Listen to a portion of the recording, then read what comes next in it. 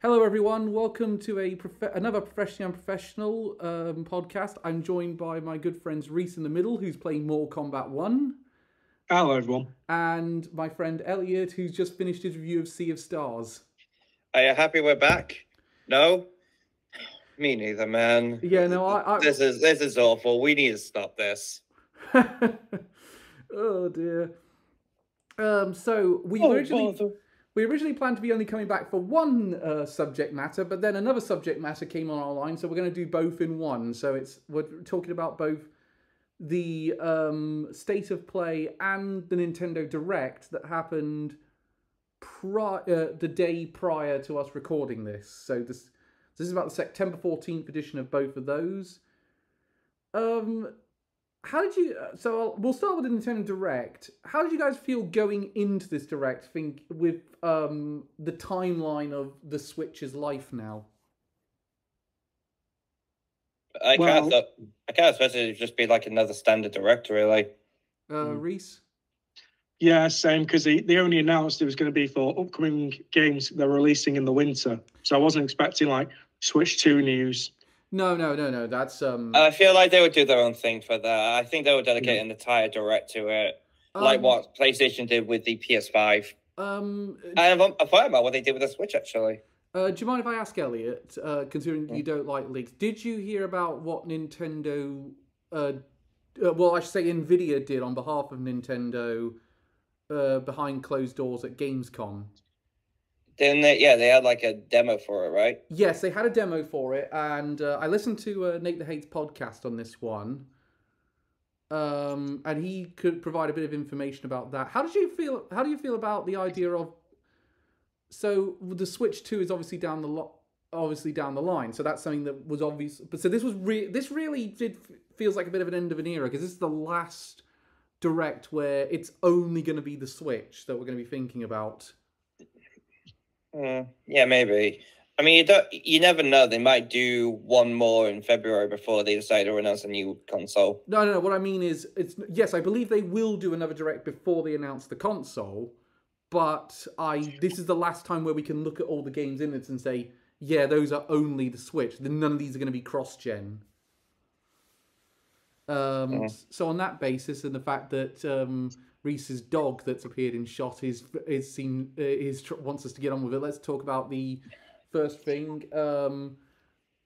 We have the news on Splatoon. Direct open with the trailer for the Splatoon 3 DLC. Comes out it looks alright. It has a bit of a roguelike aspect to it. And it's coming in, and this one surprised me, it's coming spring 2024. Why announce this now? That's what I don't get. So it's like, what? You were saying, Elliot? What do you mean, why announce this now? I don't get why you couldn't have saved this till the Direct in let's say there's a Direct in February. Why didn't you save it for that one? It's way closer. Let's be honest. It's always like saying, why did you show off the Super Mario RPG trailer now? You could have done it in the next Direct 2 months before that it came out. I think, though, it's the thing for me, though, is with the Splatoon 3 one, if they're going to it felt like that especially considering that DLC's now been delayed. It was meant to come out at the end of this year. It's now going to come out spring 2024. I mean, maybe that's partly why, just to say, oh, it's coming out now instead. I mean, there's obviously an announcement. What do you think of the idea of a Splatoon roguelike, though? It's an interesting idea. I don't really know how it would work, though, because Splatoon really isn't like that focused on like getting stronger equipment. Like all the equipment you get at the beginning of the game can be used like pretty far in the game. As example, I still use the same dual pistols I first got. Yeah, and I use the one that's at the minute I use mostly the one that's a replica of the Nintendo NES light gun. The Zapper. Yeah, that one. I use the Zapper replica because that one really suits my playstyle. I thought you used a paint roller. At the beginning of the game, because they hadn't put it back in, and that was my main in Splatoon 2, and I hadn't put it back in, so I started getting work with the roller at that point. But the problem with the roller is it's great for painting the map, but I'm terrible at killing enemies with it. So, I mean, skill issue. Oh, funny. So incidentally, can I be on a winning team on Splatoon 3 Splatfest already? I've not been on one winning team since the Splatfest started. No, fuck you. Fuck you. You lose all the time. I lost in the last one as well. I was on team... And somehow I win all the time. What team were you on in the last Splatfest? I forgot about the last Splatfest. I didn't join in, but I would have been on Shiva's team. You would have won. Yeah. I was on Team Big Man. Because I knew Shiva was going on a winning streak. I thought, fuck it, let's keep going. I was on Team Big Man, and we lost because of you guys. I didn't play. It's not my fault. Oh, dear. Big Man will have his day. So, I mean, are you excited for the Splatoon DLC? I know you're not particularly interested in Splatoon, Reese, but you, Elliot, how do you feel about Splatoon 3 DLC? It looks interesting, but as I said, keep saying, I'm more interested in the multiplayer stuff with Splatoon. I've never really been that into the single player stuff. Yeah, it's funny because I praised single player when it came out, but I'm now thinking apart from the final battle, I can barely remember what happened in that one. The boss battles in those are pretty good, but that's all I can remember about it. I mean, I would have preferred, honestly. Now, I wouldn't say I prefer the single player games if they were a boss rush, but yeah, I just wasn't that. I like the single player, just not as into it. I just prefer the multiplayer stuff. Well, I've already paid for this DLC, so I might as well check it out when it comes out. Doesn't it come with the... I could be wrong. Does it come with the NSO expansion pack? No, that's the Splatoon 2 Octo... yeah, it's the second one. The second game's DLC comes with the expansion pass. So next announcement was a remake of the Game Boy Advance game, Mario vs. Donkey Kong. Which I'd just like to know, I find hilarious. So many people were saying that because apparently people were saying we're going to be getting a new Donkey Kong game, and a bunch of people on Twitter were joking, "Oh, what if it's a new Mario versus Donkey Kong game?" No, Now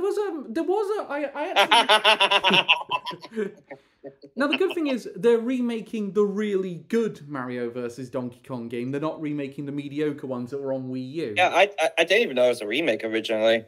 Yeah. Incidentally, I did buy the Wii U one because it had a lot of amiibo functionality.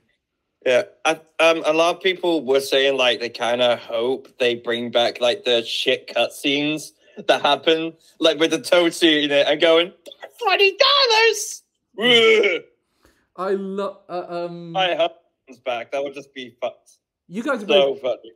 You both played a lot of GBA. Did you guys actually have original Mario versus Donkey Kong? No, I did, yeah. So you must be really happy with this remake. I had a GBA. I played a lot of it, but I didn't play the right games. Yes. If you need a hint as to what I mean, I think the game I put the most runtime in was either the first Lego Star Wars or Scooby-Doo 2: Monsters Unleashed. So, did you get the code from the movie at the end, the post-credit scene? No. Damn it. Reese, I think I even beat it. Reese, what do you think of this remake? It certainly looks good. It's got a lot of polish going into it. But this actually does a thing that I think a lot of the Nintendo first-party titles that were in this sort of fill. They are filler titles. Yeah. Like, this feels like filler to get to the next console. Yeah, because no one was begging Nintendo to remake this game. Yeah, and this is not the Donkey Kong project that most of the leakers of like last year were talking about. This is a different project. So, I mean, presumably Donkey Kong's going to be back on the on the next console. They want to do a Donkey Kong game, but I think Tropical Freeze is the most we're getting for traditional Donkey Kong on the Switch. Yeah, can't wait to get Donkey Kong. Get Donkey Kong Tropical Freeze, the remake with brand new Dixie mode. She was already in the main game. Yeah, she's coming back. So Here's the thing. I wish she was in other games because we'll get to that later. But another one we're going to get to later. I would love it if they did Donkey Kong Country 99. You know, similar to Mario 35. That would be fun, but that'd be very hectic. Oh, that's why you want it. Nah, I think with Donkey Kong, I kind of want another 3D game. So you like Donkey Kong 64? I kind of want another one. I wouldn't want Donkey Kong 64 remade because obviously clunky and bloated. I like them to give it another go, but like maybe shorten it a bit, like condense it a bit more. And don't go nuts with the collectibles because that's the worst part of DK64. Yeah, have like you can still have the collectibles, just don't make them linked to specific characters. Yeah. I mean, Mario vs. Donkey Kong is out February 16th. I think it'll be worth a shot, but I think there's going to be a lot of people play it first weekend, then they'll put it away and not really take much from it. No, they'll probably go like play 5 levels and be like, yeah, that's it. So next game was Prince of Persia: The Lost Crown, still coming out January 18th. Put a lot of new information in it. Every time I see that Prince of Persia game, I kind of think, this looks pretty good, but something feels off. Yeah, it looks alright, actually. Yeah, it just doesn't look like a Prince of Persia game. I mean, it's a side-scroller, so yeah. Yeah, but the original Prince of Persia game, and I mean the really original Prince of Persia game, was a side-scroller, so... I still question whether this was meant to come out before or after the Sands of Time remake. It was definitely meant to come out after the Sands of Time remake. The Sands of Time remake should have been out by now, and I don't know what's happened with that. Ubisoft doesn't even want to talk about that. I mean, people are thinking they probably just shadow cancelled it. Well, it was passed between Ubisoft India back to Montreal, so they've had to pretty much restart it. I don't think they're restarting it. I think they are just shifting studios. So I think they are working on the source code that those guys had. But yeah, I don't know I don't know how I feel about this Prince of Persia game. I feel like this probably would be a definite pickup for me. I mean, from the looks of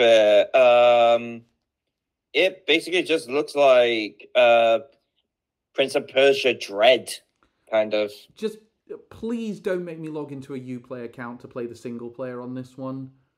I wonder, though we don't know, like, I don't know if it's like it's just a normal side scroll, if it's like a Metroidvania or anything like that. Yeah. Yeah, I don't think they conveyed that very well. Which is, if it's a Metroidvania, I'll definitely give it a go because I love those kind of games. Yeah. Well, I'll be waiting for the Jake Gyllenhaal skin DLC to drop first. Oh my god, you're one of the only people who remembers that movie. No, I remember it. Actually, I still think that film's okay. The next game, by the way, if you want to bring out Prince of Persia, it's out January 18th. Game that came out after the Direct, I haven't played it yet. Horizon Chase 2. It looks like they try to cash in a bit on that. This is literally a mobile game. Yeah, I'm not saying it to bash on it. It's literally a mobile game. I looked it up. It is a mobile game. That you can get on Apple. It looks quite good. I mean, it reminds me a lot of Cruising Blast. Nah, this looks like Asphalt Light. Yeah, but we said that about Cruising Blast, and I actually bought that, and it was amazing. But again, it doesn't look like it has the novelty value that something like a Cruising Blast would have. Yeah, but the whole stage revolves around the drivers. Yeah. Like in Cruising Blast, you could eventually unlock a knight riding a unicorn as one of the racers. I mean, that you're not going to get something that insane in this one. It looks like it. I'm looking at footage. It looks like the frame rate fluctuates a fair bit. Yeah, especially when it goes four player. Yeah, especially in multiplayer. I was about to say that. Yeah. Next game was a game from Konami, Super Crazy Rhythm Castle. Comes out November 14th. I do not remember. I do not remember this one because I was looking up a fucking Horizon Chase 2, see if it was a phone game. But so Super. It looks like this weird rhythm game that's coming out, and I'm not sure if I wasn't sure if I wanted to buy this one But it will depend. If the song list has some famous Konami songs in there, I might pick it up for that alone. Like, if it's got some Castlevania songs in there, that's an instant pickup for me. Well, that will require Konami to go through effort, though, for their back catalogue. Yeah, but they're just going to do the whole Wii music thing, minus the few Nintendo songs they had in that. Oh, don't get me started on the whole Wii music thing. We're going to talk about that soon. Next up was a game coming out in 2024, a sort of Spy X Family game with Anya as the character. So, instant game of the year. Yes, but I kind of like the idea that I can't quite tell what they're trying to do. Is this trying to be like Animal Crossing, Pokemon Snap? Yeah, I have no idea what this game is even meant to be. It's not showing any of the things we love from the anime. Let's be honest. The thing I really liked from the anime was just Anya randomly tagging along with Lloyd's missions. I like seeing like all that stuff and like all the craziness happens to that. You're presumably going to be using Anya's telepathy in some fashion. They didn't show it in this. They didn't show it in this trailer. As far as I'm aware, this could just be on the 1 week that one normal week that Anya has, or something like that. But the other thing I found interesting is the fact that there's a lot of gameplay styles that they showed in this. So they showed like photography and life sim stuff, and there was a bit where she's playing a card game with Damien. I'm like, what is the core of this game? That's what I want to know. Yeah, it's very vague on it, which kind of makes you feel a bit iffy on it, honestly. All I can say is don't try to clone Animal Crossing and Harvest Moon, because those games have nailed that down to a T. It doesn't look like it's trying to do that. It's trying more just to be sort of a life sim style in Anya. Like, you're not trying to build up your own community. You're more just doing random stuff. It could easily be like a mini game thing. Okay, so back to some Nintendo stuff. Super Mario RPG. New information on Super Mario RPG. It's still no delay. It's definitely coming out on November the 17th. They showed off a few of the new features of the. They gave you a sort of a recap of the gameplay style for people who haven't played the original, as well as showed off a few of the new features like the all-out attacks, which change depending on your team makeup, and you get rematches with all the bosses in the post game.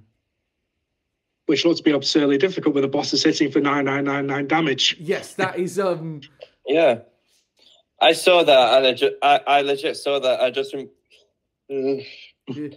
someone's been playing Elden Ring recently. So I mean, I'm really excited for Super Mario RPG. I wish it wasn't coming out the same day as Persona 5 Tactica, but still very excited for it.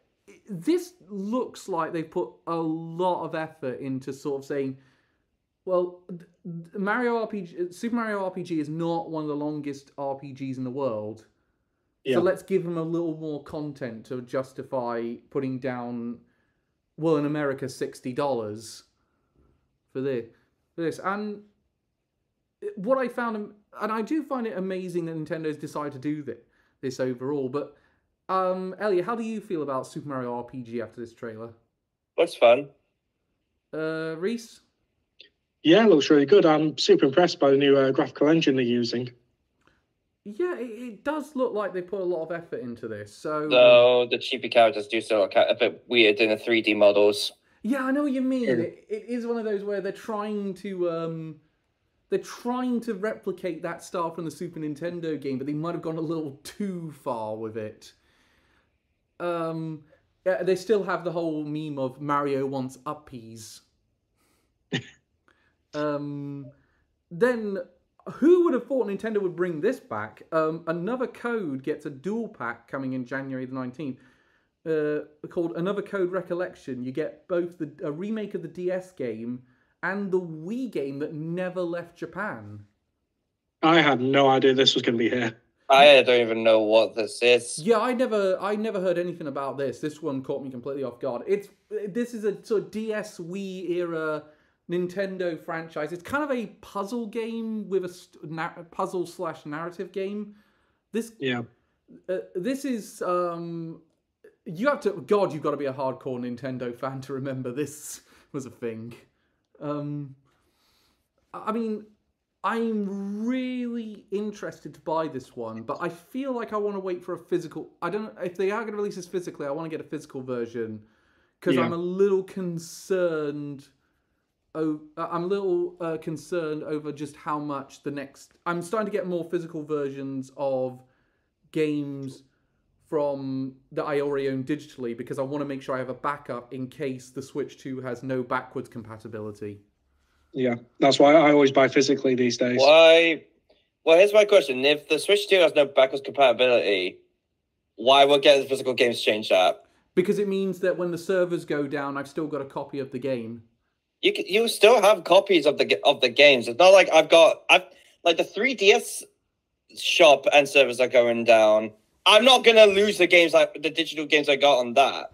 Oh yeah, but if you delete them, you won't be able to re-download them. I don't think there will be eventually come a point where that will happen. So it's more preservation more than anything. It's just a bit. And most of the time, I'm buying them secondhand. I'm not buying them. Just admit it. You just want the boxes. You just want the pretty boxes to put on your shelf. You can bring over the family and say, "Look what I've got." I will neither deny nor confirm that fact. Then... As I keep saying during the live streams, Calvin's the kind of person who will call everyone over to show off his new Tekken costume. Just everyone come over. Can't you scream now? So, incidentally, we'll talk about my amiibo wall later. I'll put I will say this. I do think this looks like a decent update to these games. I mean, if it was originally a DS game, it's got a major glow up. So I'm gonna check it. I'm gonna check this one out. I just don't know which. I just don't know if they have a physical version. I'll definitely pick it up. If it's digital only, I'll pick that one up anyway. But I'll look for a physical version later. So next up is. Oh, actually, I forgot to ask. Are you guys going to pick up another code? Don't know. Probably not. Okay, it's just me then. I think I'm going to be the only one to pick up this one as well. They showed up a bit more of the new Princess Peach game. It's called Princess Peach Showtime. It's releasing March 22nd. It involves Peach donning different costumes to save a bunch of plays in the show house. This is another issue. Another example of Nintendo oversharing. They reveal way too much in this. Yeah, I was watching that saying, stop showing stuff. I want to experience some of this stuff for myself. Stop showing stuff. Show a couple of the costumes. Don't just say what's happening in every fucking play. Like I was going, oh cool, so we got Sword Fighter Peach, we got Detective Peach, and there's like, okay, Kung Fu Peach, and then they showed off another one. Like, no, stop! Also, can I just say I'm sick of Nintendo calling people who use swords just sword fighters? Yeah. Give them like other names. Like I saw that, I thought, oh, Musketeer Peach. I agree with that one. That Barrett name. Where's my paycheck, Nintendo? But it does give us a glimpse of the future Smash Bros. DLC for the next game. That's just gonna be all Peach's extra costumes. Either that, or they'll change one of the moves to like what Zelda has, like the whole transformation thing. Yeah, I could definitely. That's of course if Nintendo ever bothers to update the fighters' movesets. Yeah, that's just. I mean, I actually could see, considering how much Nintendo's shifting focus probably going to shift focus with the next Smash game. They might update some fighter costume. They might update some fighter movesets. But how do you guys think about Princess Peach? Do you think this is one you want to buy, or is it, nah, this ain't doing it for me? It looks fine. Yeah, I may possibly pick it up. Depends how reviews turn out and first impressions. Yeah, it's gonna really it's gonna be a bit of a make or break scenario for that one. I will pick this one up. If nothing else, I'll take the review job if necessary. But as a whole, I really like the look of this. I really like the look of this one. Next up, Saga Emerald Beyond comes out in 2004. It looks like a pretty typical Saga game, but I also got to wonder, what budget did Square Enix give to this game? It does not look high. I just see this. I see some of the graphics on this, and I think, well, I'm happy that the guys from Foo Fighter are still getting work. But oh my god, Saga always looked really good back in the day. Like, you've seen some of those remasters of things like Saga Frontier. They look great. What happened here?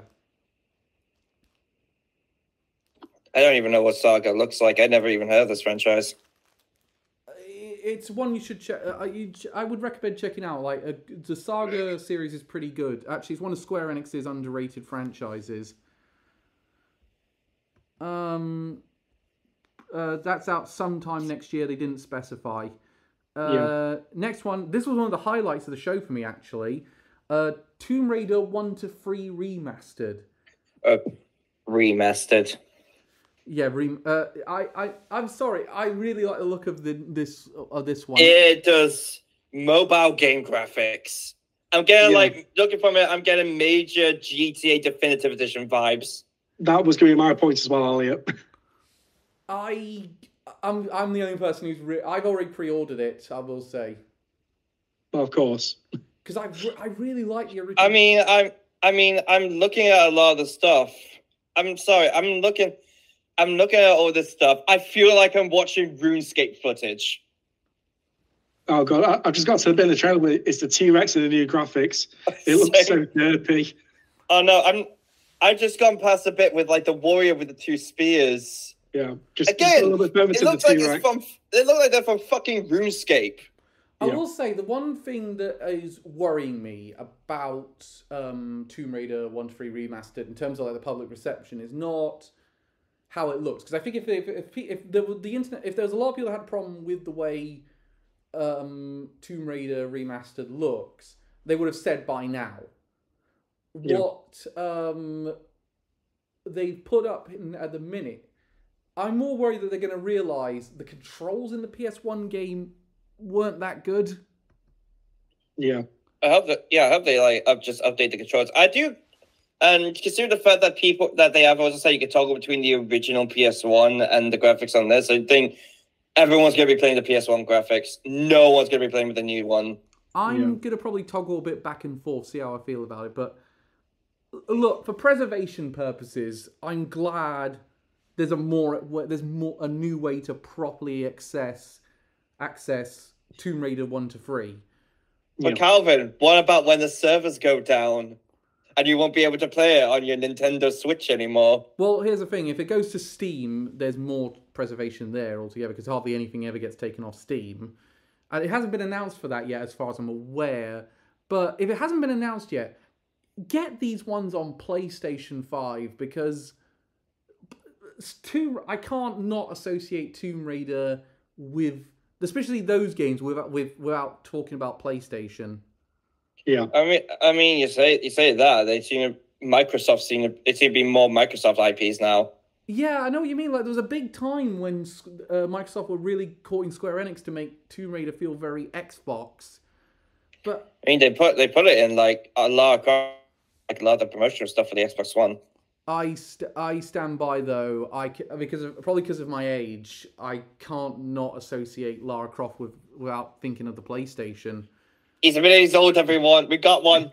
One. And also, to go back to the Xbox One demo thing, don't forget, alongside Lara Croft, they also had the car from Forza as a mascot. Yeah, it was Master Chief. If Xbox had a fighting game, the main characters, the only 2 characters will be John Halo and Forza car.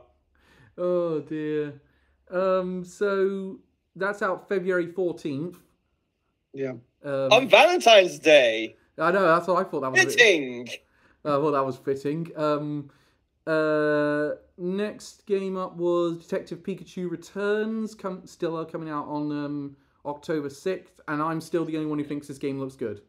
This game still looks kind of rough, if you ask me. It does look improved from the first trailer, but yeah, you can tell like the graphics-wise. You can as see well it. Bad repeated texture. It just looks like a slightly cleaned up Wii game, if you ask me.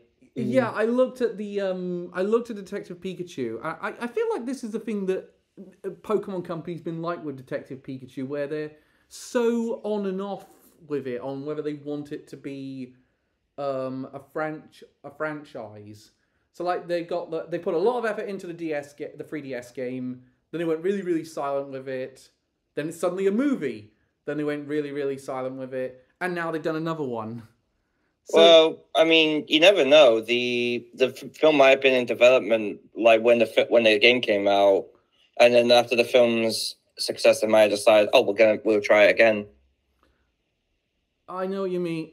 But I will be honest. I think the film's success is the big reason why this game exists, and I say that. That's what I said. That's what I said. After the film was successful, they thought, oh, they could try this again. I still think though. I'm wondering how many people wondering how many people still remember that movie, because you don't hear people talk about when it comes to video game adaptation. I don't think it generates as much conversation as like your Castlevanias, your Arcane, your Sonic movies. Well, I say with Castlevania and Arcane, just because they're still pretty recent.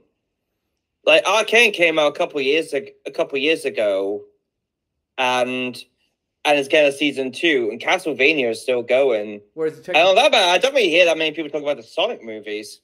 I think they definitely I think they left more of a lasting impact than Detective Pikachu did. I feel like Detective Pikachu left a bit of an impact at the time, but again, I say it's because it's more recent. So, I've got the review job for that, so I'll let you know how that is when it comes out. But oh my god, the next game looked terrible. Trombone Champ. It's the worst aspects of Wii Music. Yeah. Do you want to know why I think this game is not going to be very good? Even the audio for the presentation was doing terribly. Yeah, it's just like even that could not do it. Make this game seem good. There's this really good song in the background here, over it, and it's like, oh, shut the fuck. Yeah, up. No, yeah, I've heard it. I've just done. This sounds like ass. I hated everything. I was like begging this trailer to come to an end. I know, for some reason in the background it goes to all Italian foods, like randomly pasta. Oh yeah, that's because they were playing that famous Italian song. Yeah, but what thing to cut to though in the background? Yeah. Random pasta. So that's that. Yeah, like what we think of when we think of Italy. Oh, we think of pasta, pizza. Just get all the stereotypes out there right now. Next one. Next one up, Battle Crush. Beta test is in October. This game looks terrible. Yeah. I think it'll be fun for people who like Pokemon Unite, but they already have Pokemon Unite, so they won't care. Then you had War Tales 2, and apparently people really like this one, but I've never... No, it's just War Tales. War Tales, sorry. Yeah, no, what's the... It's not War Tales 2. No, Wargrove 2, that's what I'm getting mixed up with. That was also in this thing. We'll get to that later, but War Tales, that didn't look very good either. Yeah. Contra Operation Galuga. Wow, the remake of the original. Wow, this looks like a terrible remake. Yeah, like just do it and pixel art. Like pixelize it. You don't need to do 3D. You can 100% tell this was done by in the same engine that did Roll Call. All I can say is that you saw there was frame rate drops in single player. Then they showed some multiplayer gameplay, which was a big mistake because the frame rate is appalling in the trailer.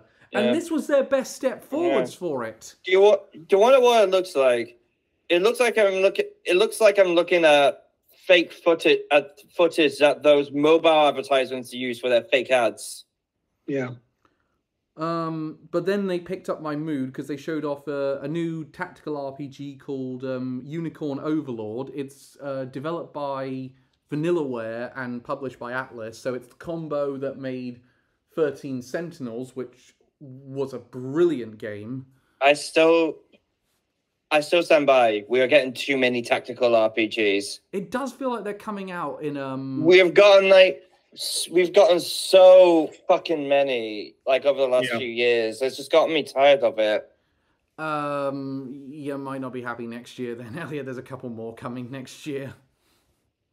But I'll be honest though, Vanillaware got really into my good graces with 13 Sentinels, so this is a day one for me. They've earned my respect for that with that game, so I've definitely got to buy that one. Comes out March 8th. I thought graphically it looks great. Yeah, it's got a great art style to it. Yeah. I'll be interested to see what it actually plays like, because it looks like it plays very differently to other Vanillaware games. Particularly 13 Sentinels, it plays very differently, but that's what I expect considering this is a fantasy setting rather than, whereas it was 13 Sentinels was modern day Japan / futuristic Japan / World War II Japan. 13 Sentinels has a weird storyline. I'm not going into the time travel physics in that one. We'll be here all day. I'm definitely going to pick that one up. It's not up for pre-order yet, but I found it interesting that they gave Nintendo, at least if it's not a multiplayer, it's got exclusivity. I think Atlas were not happy with how PlayStation marketed 13 Sentinels, considering it kind of financially bombed on there. Yeah, and now it's coming out on PS Plus next month. Oh yeah, it is coming to PS Plus next month. For the love of God, if you've got the PS Plus subscription, if you still stayed on PS Plus and you've got the subscription level to get 13 Sentinels, please get it. It's really good. I know you don't like... I'm doing what Ren's doing with Cowboy Bebop. I'm not doing it just to piss you off. Okay. Next up... At Elfest, I just don't really care. I really don't care about visual novels. Yeah, and even though I think it tones down the visual novel aspect to it, it's not going to win you over if you didn't like those. It's the reason why I still haven't played Digimon Survive. Next up, another look at Luigi's Mansion 2 HD coming... It looks like Luigi's Mansion 2... in HD. But it's, I mean, it looks fine, but I wasn't a big fan of Luigi's Mansion 2. What I found surprising, though, is this is coming in the summer of 2024. Again, I feel like this is a trailer you could have saved for the first Direct of next year. Yeah. Considering how far off it is. And they're not really adding anything new there. No, it's just new multiplayer options, I think, and that's it. The thing I'm finding most confusing is, in the last era, they teased this and Peach Showtime, kind of implying, oh, these are a good ways away. And then in the next one, they're just like, oh no, here's the 4 trailers. And you just think, what's the point of that then? Yeah, it does seem a bit weird how they're marketing that one. So a bit of external stuff. So next up, they talked about the Nintendo Museum, which is supposedly going to open in March of 2024, which is significant for people who listen to Nate the Hates podcast. Now might be significant. But I love the idea of Nintendo Museum because Nintendo's quite cagey about their game development. So I'm wondering, will this museum give a little more insight into that? I have a feeling it's mostly just going to be showing off Nintendo's games or whatnot. Yeah, or just like the I said, history of the company. They're going to show off like a lot of the. It would be cool if they show off like some of the old stuff they did before the NES, like replicas of the arcade machines or the Pong machines they did, or even some of their toys, like the grabber or those blocks that Lego tried to sue them over. And then the Virtual Boy would just be in a dusty corner, forever forgotten. Yeah, we kind of did this. Let's not acknowledge it. It's like that. It's like that scene from Scooby-Doo Mystery Incorporated where they saw the Scrappy-Doo statue. Look away, Daphne. We promise never to mention this. Never. There's actually a great do you remember there was a direct where Reggie was on camera and he said, "Hey, we don't talk about Virtual Boy. It's listening." No. It's quite a good gag if you can ever spot it. It's I really feel it's coming supposedly in March, but I mean, I would if I ever go back to Japan, I would definitely consider visiting. Yeah. Next up, and then they went into Amiibo news. We got a release date November for the Zelda and Ganondorf from Tears of the Kingdom. January, we have the Noah and Mio from Xenoblade 3 double pack. Bad news, Nintendo. Capcom's going to be buying out all your stock as well as a lot of jars. Shut up. And the good news is 2024, it's confirmed we will be getting a Sora amiibo to complete the Smash Bros. Set. And you were saying we wouldn't. I was getting very concerned. I kept saying, no, they're going to do it. They want to fill up the Smash lineup. And you said, no, they won't.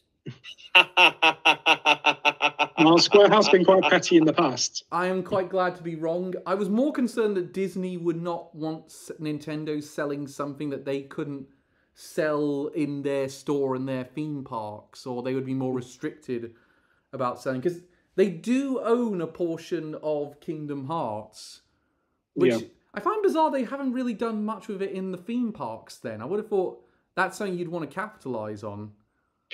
Well, probably because they also need to work out a deal with Square and what they're allowed to show off. Yeah, it's a bit like when people were talking about the idea of Sony buying Square Enix. I'm kind of like, they wouldn't own Kingdom Hearts if they did that. They'd own a portion of Kingdom Hearts, but they would not own it. I actually think and I'm going to be a bit bold on this one, I think if PlayStation bought Square Enix, it would be the end of Kingdom Hearts. Because I don't think Sony and Disney want to work with each other much anymore. I think they're only sort of like doing it because of the Spider-Man stuff, and then as soon as they're going to be done with that, they don't want to talk to each other again. Mm. Meanwhile, I'm just there thinking, stop buying each other. For God's sake, stop buying each other all the time. It's, I mean, Square Enix not in the best position right now because they've apparently lost $2 billion in value with Final Fantasy 16. But I thought that was a success. It was a success, but it was. That's been labeled misinformation. IGN got called out for promoting it. Oh, so that was complete that was complete bullshit. Yeah, so Square has lost all that money, but it predated Final Fantasy 16 because it had 3 major flops in a row. It was Marvel's Avengers, Forspoken, and Babylon's Fall, all flopped in a row before Final Fantasy 16. Right, so that's where they've lost their money, not the Final Fantasy 16. Good, because oh my God, because I saw a lot of Xbox fans on Twitter that were going on about, this is what happens when PlayStation gets an exclusivity deal. Thank God that we bought Bethesda. I'm like, no, wouldn't have made a difference. Bethesda games were selling really well on PlayStation when they had those exclusivity deals. Shut up. Go back to your Master Chief body pillow. Like, I really... Why do you buy actual good consoles, you idiots? Hey, I'm not having that one. I actually do like some of the new Xbox stuff, and they are getting way better. The only Xbox game you mentioned you like is Hi-Fi Rush. I like Starfield. Well, you're one of the only people who do. No, lots of people like Starfield. It's a really good game. Yeah, but do you want to know what else you have? Redfall. Redfall's a disaster, but we've also had Forza Horizon 5, and we're getting well off topic. All I can say. But I'm really glad we're getting a Sora amiibo. I was really worried because I bought a custom shelf, but it had the Sora spot ready to go. And I was like, if this doesn't get an amiibo, this is going to look so weird. Yep, just one empty spot. But yeah, because that's what people are going to be worried about. I promise you now, people wouldn't be upset that there was a missing spot. People will be most upset that you have an amiibo wall. It looks, trust me, it looks awesome. I will actually put the guy who does it on Etsy. I'll put his details in. If I can find his details again, I'll put his details in the subscription because it's if you got the money for it, it's a really good purchase. But next up, but I mean, Reese, you don't really collect many amiibos, but you're a big Xenoblade fan. Are you going to pick up the Noah and Mio double pack? Probably not. Okay. And Elliot, you like Tears of the Kingdom, but you don't pick up a lot. And you did. Yeah, I think you got a few of the Zelda amiibo. I've got 2. Right, so you're probably not going to pick these up either. Probably not, but that's more just because I feel like I'll miss the date and it'll be sold out. It's the exact same thing happened with the Link amiibo. I've put myself on the list to get an email as soon as they go on sale. But next up, let's get back to some games because next up, new replacement since Pac-Man 99 is not getting any new content. We're getting F-Zero 99. And a lot of people are probably pissed off with this. Because again, there were a lot of rumors we began a new F-Zero game. People were saying things like, oh boy, F-Zero GX remake. I think that potentially is still on the cards. But F-Zero 99, it's really good. I've been playing a bunch of it before we started this, and it's unbelievably good fun. Have you guys had a chance to play it yet? Not yet. No, I don't really care. It's definitely. I'll put it this way: I like it way more than Pac-Man 99, which I didn't really enjoy. I think it's on a level with Tetris 99, but it's not as good as Mario 35 for me. Mario 35 is still the pinnacle of these battle royale games Nintendo's done, in my opinion. I would like to note, folks, you are seeing the only person who still praises Mario 99.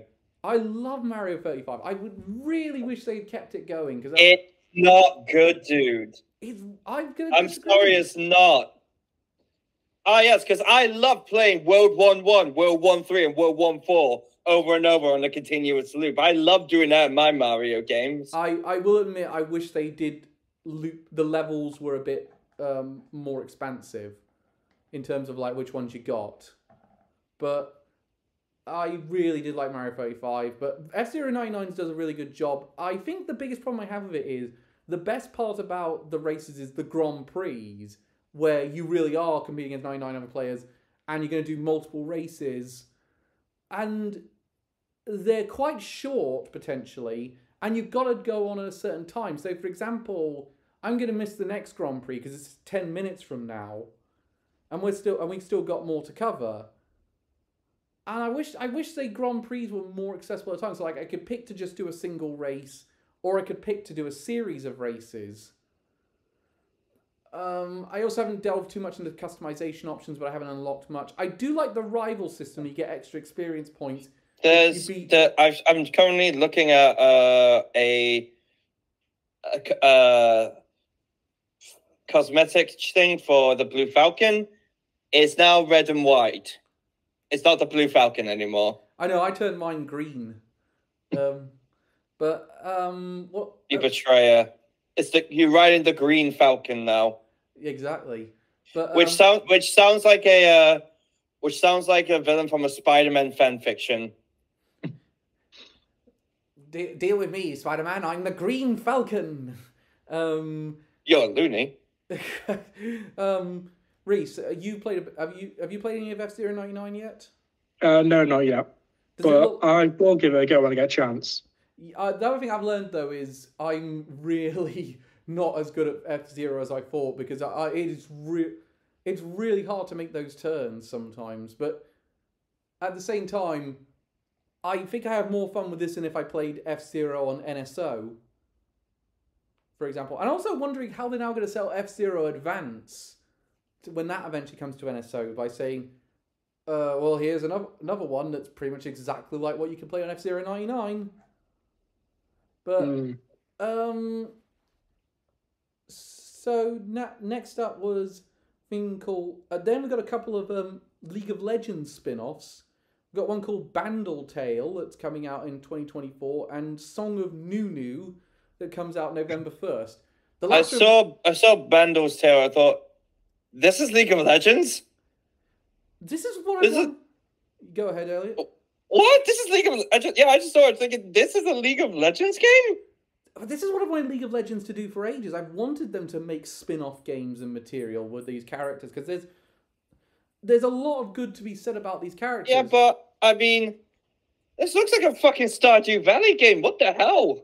Like, I would have liked it if there had been games like around Nami or Amumu, but especially considering that we don't, like, Jinx has already got her role in Arcane, so she's already been well exposed. And Callista and Viego have already got their thing in Ruination. Which, by the way, folks, read Ruination. Genuinely, really, really good. I'm not a League of Legends fan, but I really like it. Now I just want him to give Amumu something now, because he's my favourite. Well, the only question I've got to ask is, do I need to play these before Arcane Season 2 comes out to understand the plot? I don't think so. Yeah, just all of a sudden Bandle comes into Arcane Season 2. We talked about a bunch of things that were built up throughout that game. I must be honest, though. I like getting into the League of... I love the universe of League of Legends more than the actual game, so I might put my money where my mouth is. If the reviews are good for these ones, I'll pick them up. WarioWare got a new trailer, still coming out in October. I even think they really sold this one quite well. I mean, they haven't said it. I mean, here's a question. We heard Wario a bit in this. Is this still Chris Martineau or is it someone else? It's not Charles Martinet. This is the new voice. Yeah. Just because they never... I know they said like there was a new voice actor in Mario Wonder. I don't know if they say anything about there being a new one in this. Yeah, they have said all games going forwards now, it's not Charles Martinet. But I think they made it look quite good. Really reminded me a lot of the Wii version of WarioWare. Yeah. Yeah, I mean, it just looked a lot like a smooth moves sort of game. And I think that'll partner quite well with the whatchamacallit, the recent the other WarioWare game that's on Switch. Oh yeah, I know. Oh yeah, Get It Together. Yeah, that was it. Get It Together. I really like. I'm a bit weird. Well, am I a bit weird? It was okay. It was okay. Not as like enjoyable as the other ones were, I thought. I did like the fact that the playing as the characters did add a bit of variety to the micro games, but I do like the fact this one has a bit more of a uniform control to it. Yeah. But next up, let's see. This was one of the highlights for me. Eiyuden Chronicles 100 Heroes finally gets a release date, April 23rd. The Suikoden successor that was a big hit on Kickstarter has finally got a release date. And it looks great. This game looks amazing every time I see it. I'm glad I'm finally going to get a chance to play it. Didn't really like the spin-off game they did as a prequel, but I think this one was the one I was waiting for. I think it's also better as a... Some of the things in it kind of amusing me, like, you have this headquarters. It's called the headquarters. Yeah, it does look like it's a very fun RPG, and the fact we've got that many characters is going to be very interesting for mixing and matching. Yeah, it's suddenly turned into the wonderful 101. But I think RPGs. The only thing I could really say, I could be very wrong because I haven't played any of the games in it, but the only thing I can really say that has like a variety of characters or a number of characters you can play as this big as like Grand Blue Fantasy. Yeah, I'm pretty sure that has a lot of characters. That has a lot of characters, but again, this is. I do find it interesting they managed to get. They are probably going to get this out before the Suikoden 1 and 2 remasters. By the way, Grand Blue Fantasy Relink coming out next year. Genuinely excited for that one. Yeah, that's like one of my most liked games of the year. I agree. Yeah, that looks amazing. Incidentally, I was going to pick up... I might pick up Eiyuden Chronicles if I want to play it on the go on the Switch, but it's on Game Pass day one, so I might probably pick up the Xbox version. I have no choice but to get the Switch version because I cancelled my subscription to Game Pass. Woo! Next up, going to Eastward, the indie here is getting a DLC update. Octopia. I did not know this game was out. Now I instantly want to get it. It looks lovely. I've played it. It's amazing. They have done a new physical. They've finally put it in a physical box, Elliot. So if you want to pick up a physical version, you can now. It's a really good throwback to like Zelda dungeon crawlers and games like that. I'm more focused on like the sort of the Stardew Valley lifesim stuff. That's more going to come in the DLC, I think. But I did say you don't need to have played through the main story to access the DLC. So you can I would say this is worth a pickup. Next up, Wargrove 2. Now, a lot of people have said they like Wargrove, but I've never played it. Yet another tactical RPG. This one looks like very Advance Wars inspired. Yeah, it looks very Advance Warsy. It does look like it has the same sort of sense of humor as well. Though I'm very concerned with what Nintendo's going to have to do with like banning people, with considering you can make your own cutscenes. There is going to be some very inappropriate ones that get posted online. Oh boy, who's looking forward to the Rule 34 on that one? Next up... It's going to be Overwatch all over again. October 5th is the release date of it. If this gets good reviews, I might check this one out for a brief period, but I don't think this is one I'm going to stick a long time in if I pick it up. But I want to wait and hear word on that one. But this is one I've already pre-ordered because I've played it on early access on Steam, really liked it, and I'm looking forward to getting the full version. Dave the Diver. This looks great. I really like the look of this, actually. Oh shit! I've been playing it on. I have been playing it on Steam. It's really good fun. The pixel works look great. What I find weird is that you get a thing right where you can sort of collect the fish. It's like trading cards, and the person you give them to, who wants to pick up the cards, is a fat, balding Ash Ketchum. Yeah. This game just generally looks really good. Like, I like the whole exploring the ocean thing. I like the whole look of the sort of running the restaurant. It generally looks great. I really want to give it a go. I can promise you it's amazing. I seriously check this one out. I've got nothing but good to say about it. I will say that I'm sorry, guys. Calvin is currently closing those Pornhub tabs. The sushi. I will say the problem is that the sushi gameplay is really it can get on top of you. I failed a couple of times on that one because of just how badly I screwed up. Yep. Sounds like my kind of thing. Yep. They have a thing of take this person's order, then you've got to give it to the chef, then grate some wasabi and pass that. Anyway, next up, Mario Kart 8. Mario Kart 8 DLC, that's finally finished up its run.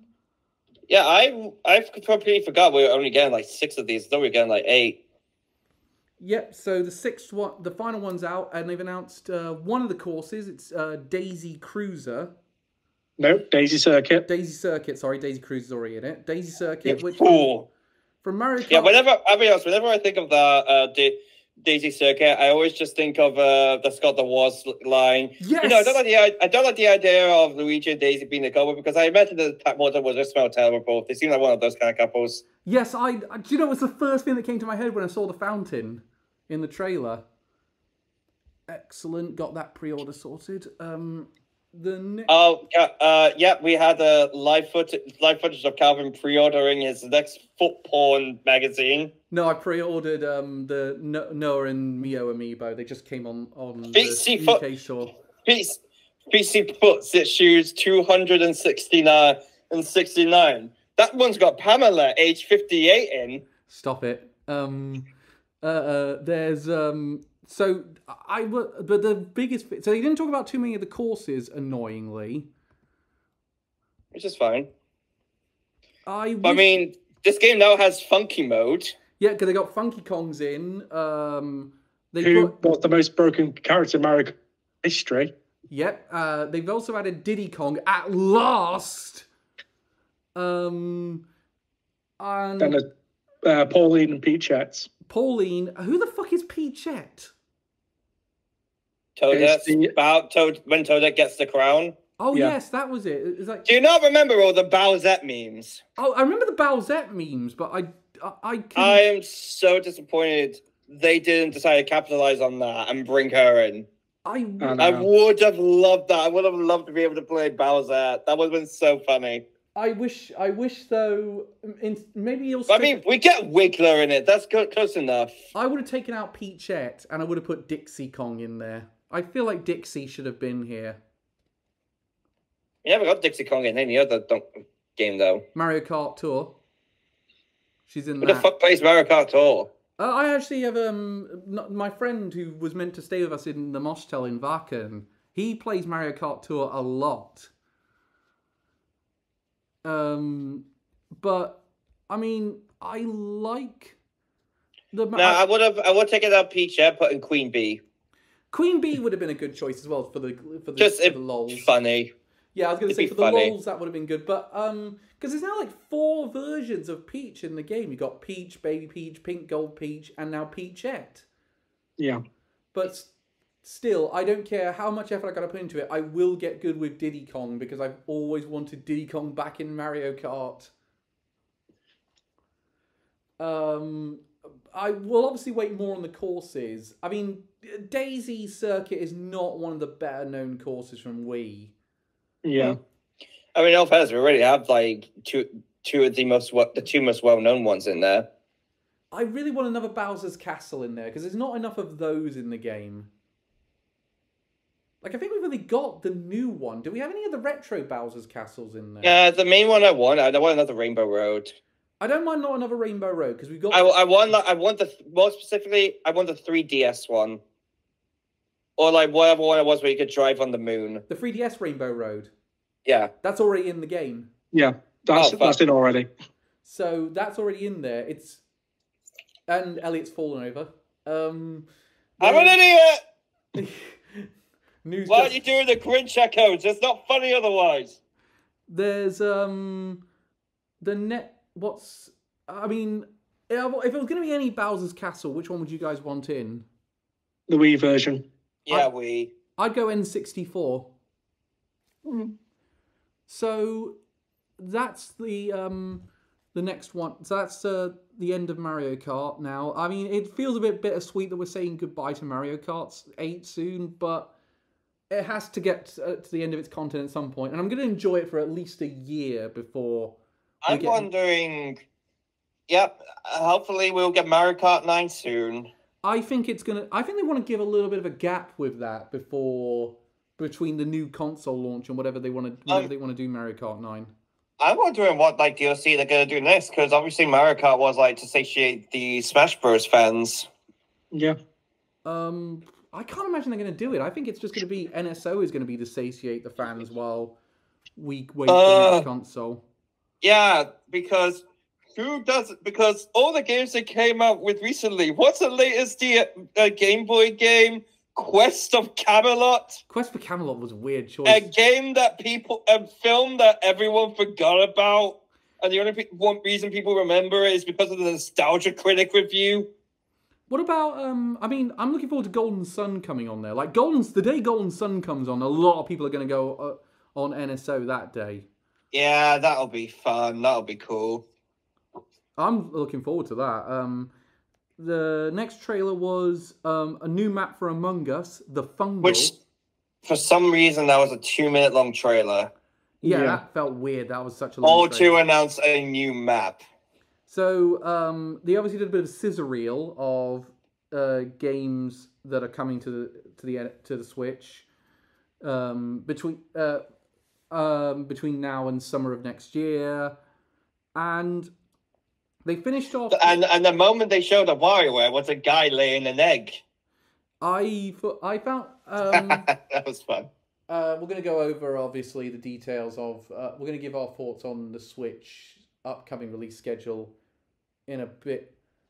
But the final trailer was a remaster of Paper Mario Thousand Year Not Door. a remaster, a full-on remake.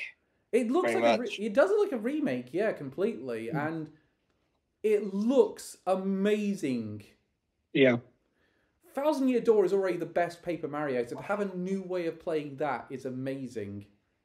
This is the one announcement that actually got me excited, if I'm honest. Reese? Yeah, this will be one of the best looking Switch games. Yeah, like, holy shit. It looks like you're taking a lot of the art style things that they learned from like games like Origami King and just threw it into this. It looks amazing. Have you guys played the original GameCube game? Yeah. No, because it costs over £100. It does. It's really expensive to get Thousand Year Door on the original GameCube disc. But I imagine that price might go down now with the remaster. Nah, I don't think so. So presumably this is a day one. This is a really good release. They only had a 2024 release date on it. They didn't specify when in 2024. So I imagine that's the middle of the year release. Yeah. It does seem also weirdly cyclical, actually, because one of the last games to come to the Wii U was Paper Mario Color Splash. And one of the last games to come to the Switch will be Thousand Year Door Remake. Have they just frozen completely? No, I mean, meanwhile, Reese was saying he obviously this does well because he wants Super Paper Mario to be released. Because I'm a big fan of that, which a lot of people weren't, but I was. I think people have become more appreciative as the years have gone on. Yeah, I agree. Mostly with the release of things like Sticker Stars and Color Splash. I mean, which I still stand by. Color Splash is not that bad. Color Splash is okay. Okay, can I ask what your opinions of Origami King are? Because we never really discussed our opinions of Origami King. Never played it. I didn't play it. Really? I was the only one who played Origami King out of the three of us. Yeah. Yeah. I think I liked it more than most people, but I also agree with Scott that the battles system makes no sense to be there because you don't get experience points. There's no point in the battles. Basically, all you get is coins. All I can say is, considering looks like a lot of effort's going into Thousand Year Door, do not change too much, guys. Thousand Year Door is really great. Do not change too much on this one. Like, don't do something stupid like getting rid of the experience points again. Nah, it looks like they've. From the looks of it, it seems like it's going to be pretty faithful. I think the main thing they've changed is like the graphic, some of the art style. Okay. They've also undone some of the censorship as well. Like the computer that talks to Peach, in the West it has a green light, whereas in Japan originally it had a red. It's got red in this trailer. So they are going full HAL 9000 with it. Yeah. Why did they change that though? It's weird. Probably trying to avoid copyright. They were trying. Yeah, I think it was to avoid copyright. Yeah, because a red light is so iconic to HAL. It actually is, yes. Fucking hell. But I will say, I'm really excited for this one. I'm very happy to have another way to play Thousand Year Door, and if more people play Thousand Year Door because of it, it'll be great.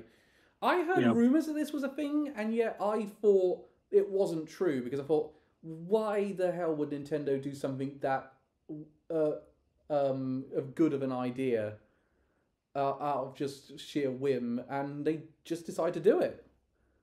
So congratulations to that one, and that was Nintendo Direct. I'll start with you, Elliot. What did you think of it? Mid as hell. Mid. Reese? Yeah, average for me. There's a few bright spots, but most of the announcements were just bland or didn't interest me. Put it this way, without trying to sound too negative on this one, it feels like a game that... It feels like a Direct that was made with the idea of we're coming to the end of the generation. We're not there yet, but we're coming to that end. No, even then, you could still like do a number of major releases. Like as an example, what if they didn't reveal? I feel like one thing that really kind of helped to butcher it was them revealing the Peach game and Luigi's Mansion 2 in the previous one. They could have easily shown it off more often this one. I kind of agree with that one. I find that weird. But I know the other one is, though, there was only 2 major releases other than Paper Mario they could have really shown off. And obviously they've decided with those 2 to save them for next year. Yeah, because we know one of them's done. We just don't know about the other one. So let's get to the elephant in the room. Because in my opinion, the one thing that would have made this better is if Paper Mario had been the opening announcement and the closing announcement had been Metroid Prime 4. I keep saying that's not happening for Switch now. No, it's happening for Switch. It's just, is it going to be now a cross-gen title? I guarantee it is.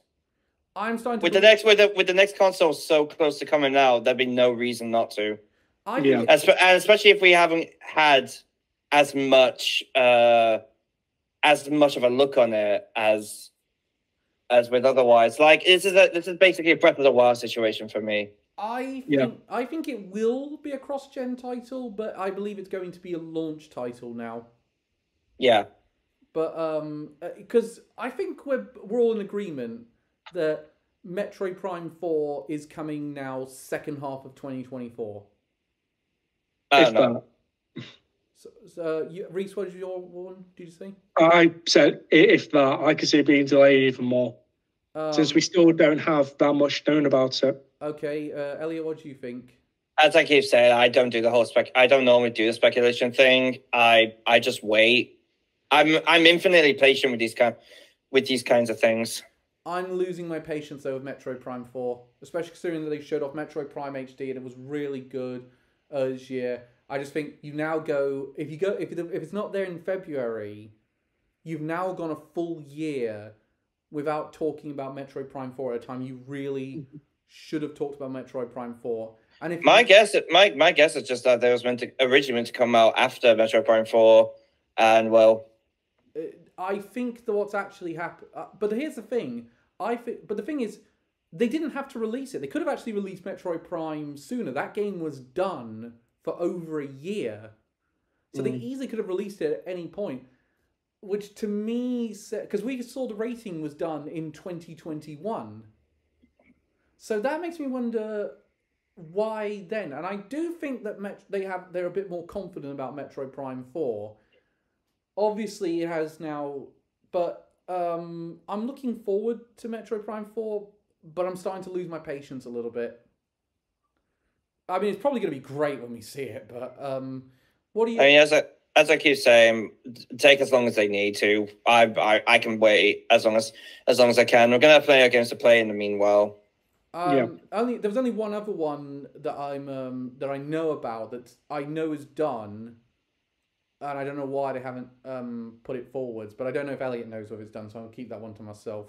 I probably won't. Saints Row reboot on Switch. No. Lord of the Rings Gollum on Switch. Actually, no, that's already been confirmed. Yeah, why? Yeah, that's already coming out apparently on Switch. Oh God, they've got at the same. Actually, that's something I'm a bit surprised by. Hogwarts Legacy wasn't shown. That's coming to Switch. That I think that's being delayed again, and also I don't really give a shit about Hogwarts Legacy. So do whatever you fucking want with it. It didn't take up time. It didn't take up my time in this direct. The one is, but I think overall decent direct. The high points were really high for me. Like Thousand Year Door looks great. I love getting the release date for Eiyuden Chronicles. The amiibo stuff was great for me. That's just me. I really like Tomb Raider collection. And Unicorn Overlord looks great. Still one of the best titles from what we've heard. F-Zero 99, I really am enjoying it.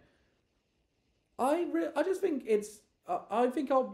It's going to be very interesting when we get into next year how Nintendo wants to do their marketing, because when do they want to reveal the console? How do they want to reveal the console? And when do they want to talk about the launch titles for that console? And how do they do it in a way that doesn't interrupt the sales of the Switch games they have coming out to fill in the gap? It's going to be a good year, actually, I think. So if you look at this, how do you guys feel about the Switch lineup? Let's say going until, well, we have dates for these things. So let's say going until summer 2024. So that's Detective Pikachu, the Pokemon DLC, Mario RPG, Another Code, Mario vs. Donkey Kong, Princess Peach, the Princess Peach game, Luigi's Mansion 2, and Paper Mario Thousand Year Door remake. Still a strong lineup. That's quite a strong lineup. That's good. How many of those are though games that you're very excited for, Elliot? Though, let's be fair here, not that many. I get the impression. Probably only Thousand Year Door and RPG. Okay, I mean it's a good lineup. It's a good lineup though. I'll be very interested to see how it goes. So next thing up was the state of play, and PlayStation kind of had to do a bit. PlayStation actually, I think, undersold this one because they said they were only going to talk about. They were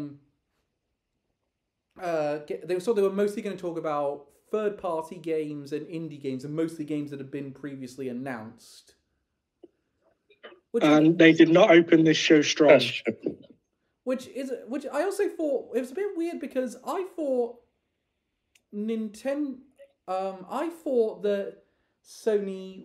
I actually think I'm in a position of there's a lot of games announced at the minute. I wouldn't mind a few more updates. Yeah. But yeah, you're right. They did not open this thing great. The first thing they opened with was a game called Baby Steps, AKA Calvin's morning walk to work. And comes out summer 2024. This looks awful to control. Yeah, like I said in our group chat, it looks like a 3D version of QWOP, the old Flash game. Oh yeah, it does. Elliot, what do you think of this one? It looks like it's another one of those games that's trying to be funny, and the one joke really that we saw is you can use a grappling hook. Grappling hook? Yeah, grappling hook. I don't have a grappling hook. You can use a grappling hook. Okay. Oh dear, yeah, it did not work out well. I'm not very interested in this one. Next up was Roblox is coming to PlayStation. I'm surprised it wasn't there to begin with. Yeah. That staggered me, that one. Do either of you guys play Roblox? Nope. Not since I was like 14. Yeah, which just led to me being shocked because I see this. I think this is Roblox. Next up, a bit of VR updates. They showed off Ghostbusters: Rise of the Ghost Lord coming out October 26th. That is a dumb name. Yes. Like we like when you look at Ghostbusters, they normally have creative names for their ghosts, and it's just like, ooh, the Ghost Lord. It's the Lord of the Ghosts. It does. Yeah, no, that one didn't work in my opinion. It would be like, because as an example, because I've been playing Cyberpunk 2077 a lot, a bit recently. If they went, oh, look, it's the bad guy, the Cyber Lord. Watch out, he's using his Cyber Lord gun. But I mean, gameplay-wise, it looked all right, but it's not something that's going to get me majorly back into VR, I don't think. Yeah. Something that is going to majorly get me back into VR is what came up next. Resident Evil 4 VR mode. It's now said it's got a winter release date, and I'm like, my God, you showed off nothing new here. Just don't show it me again until you've got a release date. What do you mean it showed off nothing? They showed off nothing new. Like it basically looked exactly the same as it did last time we saw it. Nah, I think that showed off more. What are you talking about? Showed off more of the game. Showed off a bit of the Krauser fight. The whole thing in the lake with Big Bubba. Yeah, it's all well and good, but I do wish they put a release date on that. What? I mean, what were you expecting? What were you expecting in the show off? The fact that you can fuck Ashley now? No, I think I was more expecting... I think it was the release date was missing, and I thought, why would you put out another trailer if you don't have a significant if you don't have this is when you get to do it. But they did rectify that with the DLC. The Separate Ways DLC is coming September 21st, so that's a week from now. No idea why it wasn't in there on launch. Yeah, that surprised me that it wasn't there at launch. I find it bizarre. I mean, maybe they just want to work on it more. Are they charging for this one? No idea. Because I am going to... We did get like... It didn't say anywhere what the price was. No, they said that Mercenaries was a free update. They didn't say anything about Separate Ways. Yeah, the Mercenary stuff that adds Wesker and Anna into the Mercenaries mode is a free update. I think I don't think it's too expensive to get Separate Ways, but it does feel a bit weird they're charging for something that was in the base game originally.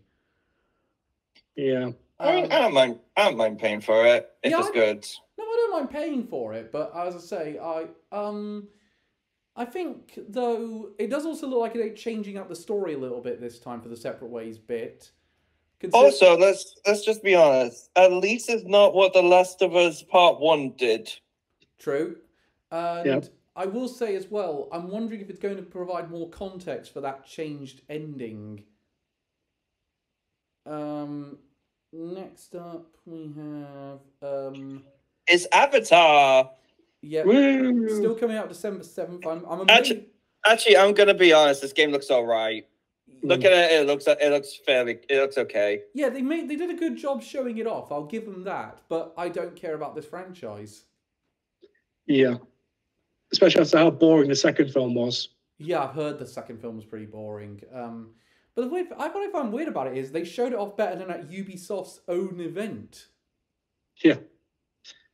That staggered me that was how badly they showed that off.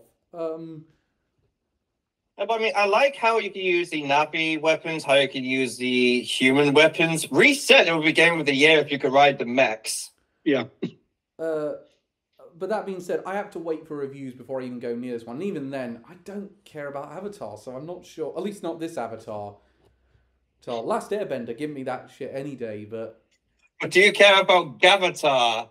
The Avatar parody that was in Gulliver's Travels that it was advertised at least. Please tell me I'm not the only one who remembers that film. I think you are. Yeah, I've forgotten. Really? You forgot Gulliver's Travels starring Jack Black?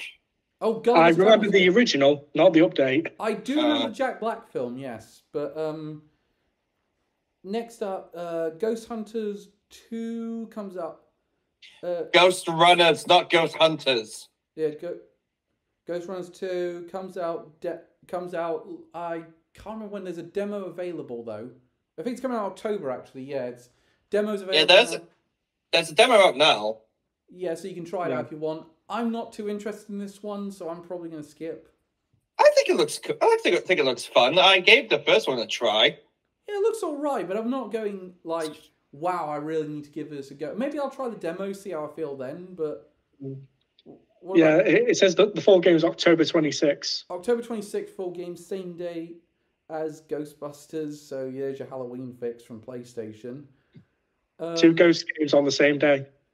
They also showed off a bunch of new PS5 colors you can get. So the silver one literally just looks like the standard PS5. I know, that's what I found surprising. I didn't. Helldivers 2 finally got a bit more of a look into what that's going to play like. Reminded me a lot of Monster Hunter in a lot of ways. And but it has a release date of February the 8th. Yeah, it reminds me of cross between Monster Hunters and Starship Troopers. Yeah, that's the combo I was getting in my head. Yeah, I'm looking at this, honestly, I'm getting some, like, Outsiders Anthem vibes. Oof. Not good vibes. So that's... but I'm willing to give that one a go. I think that would do amazing wonders for the subscription service if it came as part of that. Because this is a multiplayer-focused game, so... having tying that to the subscription service that you need to do online multiplayer would really give you a boost there. I will probably check that one out briefly just to see what the multiplayer's like. But that's coming out like a day before Persona 3 remake, or like a week after it. I can't remember which exactly, but... I mean, Grand Blue Fantasy Relink is coming out like 2 days before Persona 3. And I'm decided to take the Rejuve up for that. So, I'm not sleeping in February. I don't know if you noticed. Oh, trust me, it's going to get worse for you in a couple of announcements. Yeah! Then we got a bit more of a look in on Spider-Man 2, which I thought was going to be the closer for the show. I'm surprised this wasn't the closer, but they showed up a bit more of how the fast travel looks, how you're going to be, how much bigger the city is this time, that they've added Queens and the Bronx. Yeah, so we're not just locked to the Isle of Manhattan anymore. Yeah, I still find it funny, before the game came out, people were complaining, it's the exact same map, it's just the exact same. Why can't they change it? What, change New York? I know what you mean. Yeah, that was another one that I found bizarre. That complaint. Gaming fans are idiots. But I can say that I am one. I will say I thought that Spider-Man... I think Spider-Man 2 is looking like it's nailing it. It looks amazing. Yeah, like, I can already tell this is going to be my top 5 of the year. Yeah, same. It looks fantastic, dude. Yeah, this will probably be my top 5. I'm going to call it now. This looks amazing. Next up was the announcement that made you could hear Elliot squee across all of England. Yeah, DLC for Tales of Arise Beyond the Dawn. I am so excited for this. Oh my god. Comes out November 9th. I presume it comes out for the Xbox version as well, because that's the version I've got. Did you ever beat Tales of Arise? I did, yeah. Oh, no, I didn't. I kept meaning to go back to it. I will go back and beat it at some point, definitely. Yeah, I think I beat it to play this DLC. If it's a direct sequel, then yeah, I think I will. But wow, I cannot stress enough. Tales of Arise is one of the most unappreciated games of 2021.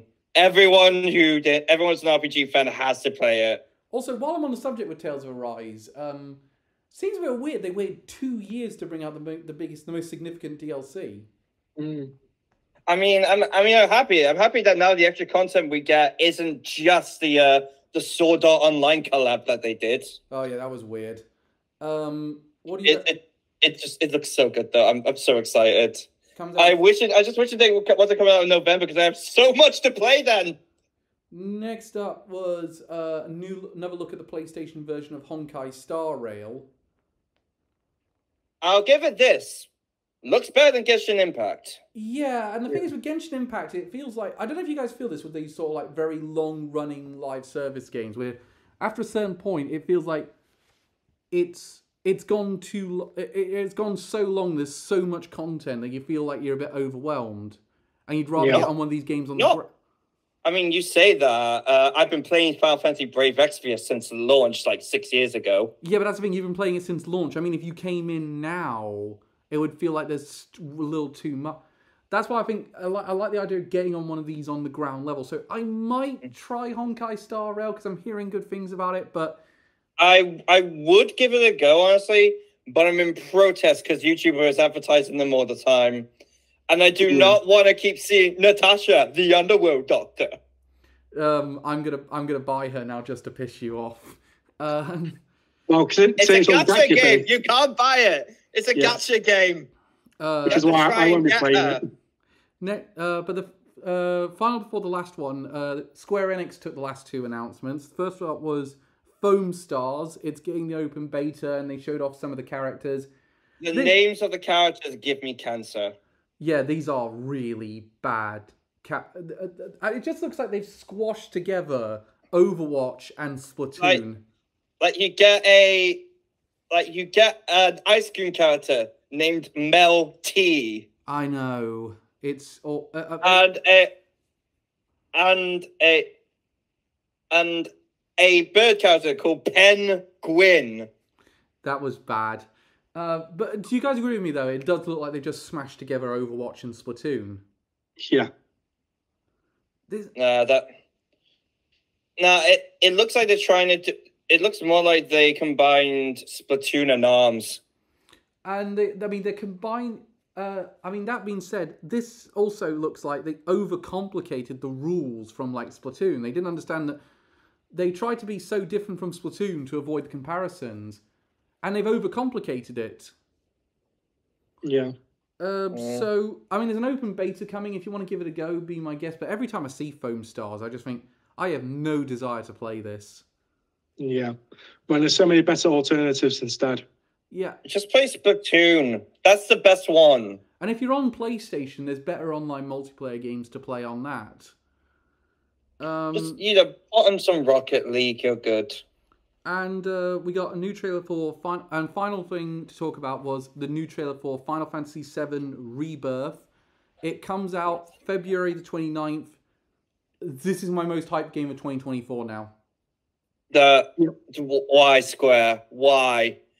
I already have Grand Blue and Persona 3 to play, and now you're making me play this so close? I know. Yeah. I'm not gonna sleep! But this has a major selling point though, Elliot. You can drive a Segway as Cloud. I know, you can drive a Segway though. Segway's the cannon in Midgard. I found it funny, that's the thing that people were hyping up about. Not the fact that you can play a Sephiroth in the past, or that Vincent and Kate Sith showed up. No, it's Cloud driving a Segway. Yeah, it looks like we've got the entire... do you think this is now we're getting the entire party in this one? We're missing Sid. Like We're only missing Sid, but he could show up in another one. But wow, they hyped this game up well. I'm wondering how much of 7 are they going to cover in this mid portion? Because we do know this is a trilogy now, and we all get a third one down the line. Yeah. What if it turns out they're doing a trilogy for disc 1, and the other 2 discs are getting their own trilogy? Because so far, all the things we've seen is just covered in disc 1. Yeah, because we got hang on, do you get to the gold saucer in disc 1? Yeah. That's like one of the first places you go after leaving Midgard. Oh, I'm looking forward to the gold saucer. It looks like they've got a lot of fun mini games in there, actually. Because I thought, well, they're doing a more serious tone. They won't bring back the mini games. Oh my god, they're bringing back all the mini games. And then it was like, what do you think of Kate Sith's new voice actor, considering they're not doing the Scottish accent anymore from Advent Children? I like it. I think it fits. Yeah. I think it fits Kate Sith better. Yeah, I'll be honest. And also, I like the fact they did give him all the ridiculousness of his character for the battles. Yeah. I love the combo moves. I love the look of the storyline. I'm interested to see how it's going to change it up with this new version of Final Fantasy VII that they're doing. And the gameplay, everything about it just looks amazing. What do you, Reese? You're a big Final Fantasy VII fan. What do you think of this new look? Yeah, this looks absolutely fantastic. Just builds upon everything great in the original, expands even more. And it was announced it is coming on 2 discs as well. This game, 2 PS5 discs. Yeah. How huge is this game? Yeah. But here's the thing: are we going to go for the collector's edition with the Sephiroth statue? God no, because I do not have that sort of income. Same. It's actually cheaper than most collector's editions you get, but even then, I'm thinking, I'm running out of room up for all this stuff. Well, as I said in the group chat, congratulations, emos. You now have a version of your daddy that fits perfectly into a jar. So just have to take his wing off first. All I can also say is I think I'm a little skeptical about the February 29th release date, because if it does come out on February 29th, this will be the only Final Fantasy I can recall, mainline Final Fantasy I can call, that had no delays whatsoever. And that doesn't happen with Final Fantasy. I mean, it would have been like, what, nearly 4 years? Yeah, if you don't count the and if you don't not counting like the time between Intergrade coming out, which was the Yuffie DLC for. So, I mean, yeah, I can see it. I can see it happening. Yeah, no, I can see it happening. But I don't mean a significant delay. I mean like they might, because what happened with Final Fantasy VII Remake was they were saying for ages March 2020, and it was coming up to March, and in like last few weeks of February, they're saying actually we need to delay this to like the middle of April. So I think what I'm saying is I wouldn't be surprised if we got like a 2 or 3 week delay, maybe 4 weeks. But that's the most I can see it being delayed. This game looks like it's pretty much done. Yeah. I reckon we're going to get a new... if we get the news in January, 7 Rebirth has gone gold, then I'm confident on the release date. But even then, I'm going to be like, I'm not going to believe this release date until I get the news saying it's been dispatched. Yeah. But how hype are you guys for 7 Rebirth?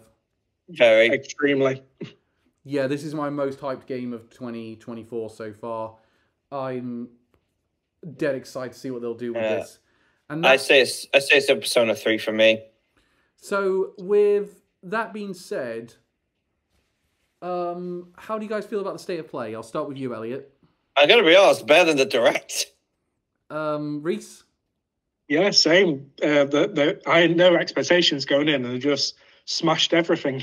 I had low expectations given what they were saying beforehand. I thought a lot of people were predicting 7 Rebirth, but I thought I'm not sure. I think that's Game Awards, but they made the right decision. But they did get it. I'm actually interested because I thought Stellar Blade was going to get the highlight here. I was thinking that would at least show up because I heard like there was a bit of news surrounding it before the showcase. Yeah, that's weird. That one's gone very quiet. I mean, I wonder what's happened with that one. I still kind of think it'll make next year. Yeah, I think it'll make next year, but I'm very surprised that no one's formally said it. They're probably taking more time to improve the jiggle physics. Yeah, I'm fine with them taking the time, but I just want to say, by the way, it's not making 2023, it's making 2024, like we all know has happened, but no one's actually said it. Yeah. I'd like to know Reese did a joke and Calvin just took it seriously. Yeah, but because I actually believe that might be something they actually might be doing. That being said, the one thing it didn't do for me is something that I find very interesting, which is it's not highlighted too much of what's next for Sony. Like, what's the next after Helldivers 2? They haven't got another big first-party game coming out, and with with Silent Fantasy Rebirth, they haven't even got another third-party exclusive. So I'll be interested to see will they have. So I think they'll have another state of play early in next year where they'll highlight what's the next big thing for PlayStation owners. Yeah. But I mean, that being said, this thing did what they wanted it to do because no one's talking now about the fact that PlayStation Plus increased its price significantly. They're talking about Final Fantasy VII Rebirth and Spider-Man 2. So yeah, just a great way to deflect heat off them. Yeah, but PlayStation does this a lot. They have a state of play to throw the heat off them. No one was talking about when Final Fantasy VII Intergrade was a thing. No one was talking about the fact they just closed Japan studios at the time. So, I mean, I will be interested to see where we're going with Sony, but this was a really good state of play, actually. I think they had a bad start, but they fixed it towards the end. Yeah. So that's it for Professional and Unprofessional. It's been very good fun talking to you guys about these last 2 presentations. We're back with Anime Amigos in a couple of weeks to do our seasonal roundup. Woo. We're working on a couple more extra formats going forwards for Professional and Professionals to get some more of these out. I have been saying for a good while we should talk about the games we're reviewing on these. Yeah. Yeah, but we are gonna do. Like, I would like to do one of these on Sea of Stars, if I'm honest. Yeah, we might get round to that one down the line. But there's also another thing. I think the next one of these where we're talking about a presentation will be the Game Awards. But we're also going to be giving our thoughts on nominations when that comes out. Oh boy, it's the one I stress about the most. Well, we're not going to do predictions this time because predictions, I think, for the Game Awards, every time we do it, we don't nail anything. I think the best we ever did was Sonic Frontiers and Final Fantasy 16 being in it. But I do like talking about the nominations of the Game Awards because it doesn't. It's interesting to see how the judges voted in those. But there's a good thing coming. But there's a couple of good things coming up. Like we're working on potentially creating sort of a list of our favorite games in a certain category, our favorite characters in certain games. But I'm looking forward to what's coming up. It looks like we've got a great year. And when we get to doing our own awards in January, we're going to have a really hard time narrowing it down to 5 games for our Game of the Year nominations. Yeah, really well. There's some I would really like to stay, but I'm worried they're going to get kicked out. Yeah, same with me. Like, there's a bunch of games where I think, like, there's a bunch of guys, please don't make games so good that Mass Attentive Archives is kicked out, at the very least.